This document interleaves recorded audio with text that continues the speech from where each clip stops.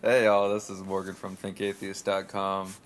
Today I'm going to quickly go over a quick little snippet of the Bible. Primitive nonsense. Occasionally, the Mormons or Jesus worshippers will knock on my door and offer their Mormon Bible, the Watchtower, or whatever. I wanted something brief to trade with them, so I put together the following two-pager. The Bible as primitive nonsense. Christianity is based on the stories and claims of the Bible. If the Bible is not largely accurate history, then Christianity has no foundation. Thus, either the Bible is dependable historical truth, or Christianity is just superstitious mumbo-fucking-jumbo. How could we prove the authors of the Bible were superstitious myth believers and not skeptical, genuine wise men?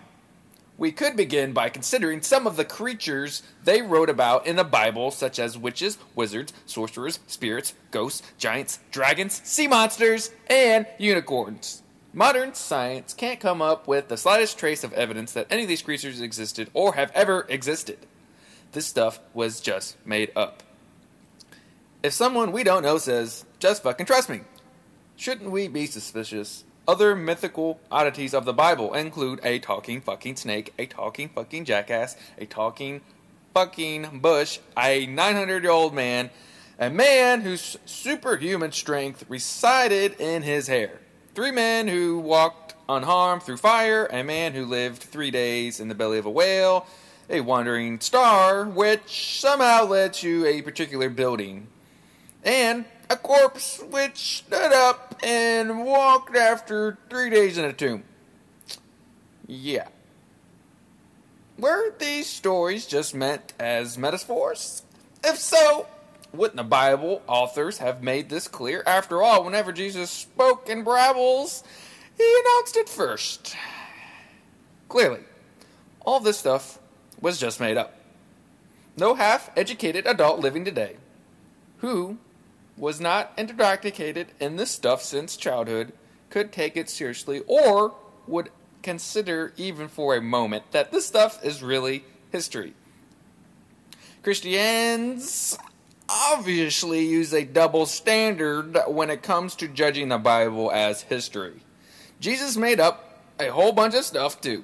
He claimed a true believer could command a mountain to move and it would move. That's in Matthew 17:20. He can't. Jesus claimed that whenever one asks of him his name, he will do it. And that's John 14:13. He doesn't.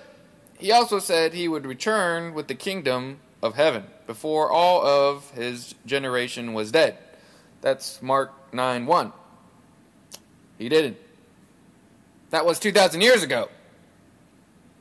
Are you one of those who are still waiting? Yeah. The Bible instructs us to believe without questioning. But how can this be sensible advice if the Muslims and the Hindus say exactly the same thing about their holy books? So, why is this stuff in the scriptures, since it can be used to prove Jesus was making stuff up? Because Jesus and the authors believed the end of the world was coming very soon. A message he repeated over and over. Well, the world didn't end, and this embarrassing misinformation is still in the Bible. But many Christians don't actually read the Bible, and the others simply choose to ignore it. Often they will say something like, "It's in the Bible, so I believe it." This simply is another way of saying, "You're right, this makes no sense at all, but I believe it anyway. I'm just not going to think about it." But at least the Bible proves some moral guidance, right? Wrong! Not once does God or Jesus or anyone in the Bible say a word against the practice of slavery. Some of the other moral wisdom of the Bible includes, and you can all look this up, kill disobedient sons, Deuteronomy. Kill those who work on the Sabbath, Exodus 35. kill blasphemers, Leviticus. Kill non-virginal brides, Deuteronomy. Kill homosexuals, Leviticus. Kill adulterers, Leviticus. Kill witches, Exodus, where it clearly implies that they do exist and they should be sought out. This statement, in fact, led to the torture and execution of thousands, maybe millions, by the Christian leaders of the Middle Ages. Doesn't it seem like an awful lot of killing was prescribed? Do you really think this is the best a wise, all-knowing, loving God could come up with? If the Bible is the Word of God, why does it strike us as so morally repugnant? All this stuff is primitive, brutal nonsense, and clearly was just made up.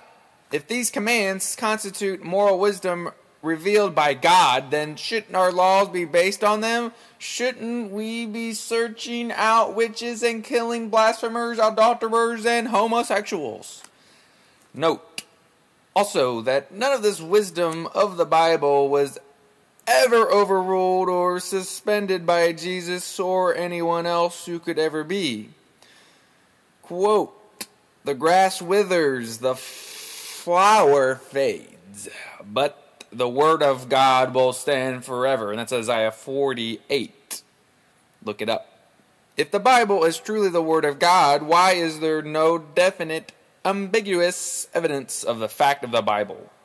Why are there no scientific facts in the Bible which would have proved it was revelation from God?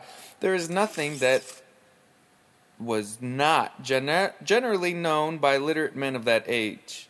And there's a great deal of misinformation. Jesus thought disease was caused by evil spirits. That's Matthew 8:16.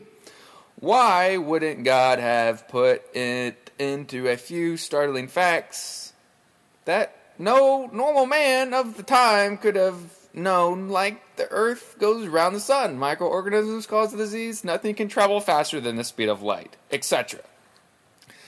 In the face of such ambiguity, each religion has come up with its own holy books, and each depends on miracles like virgin births and faith of healings and what have you. Why doesn't God or Jesus provide ambiguous proof to each generation of all over the world? After all, man's argument over religion has caused the deaths of millions over the ages. So how could a God who loves mankind just stand aside and allow this to happen? If the people of Jesus' generation needed miracles to believe, why should we, living 2,000 years later, to be expected to believe with nothing but ancient, untestable claims that the word of others go on?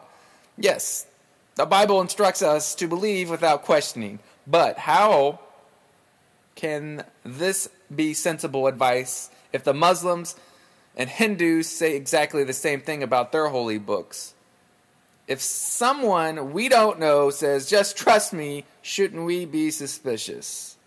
As Sam Harris has written, Christianity amounts to the claim that we must love and be loved by a God who approves the scapegoating, torture, and murder of one man, his son, incidentally, in compensation for the misbehavior and thought crimes of all others. But of course, this is nonsense. This nonsense depends entirely on the testimony of highly superstitious, primitive authors of the Bible. Doesn't it matter to you whether the Bible is true? Don't you care?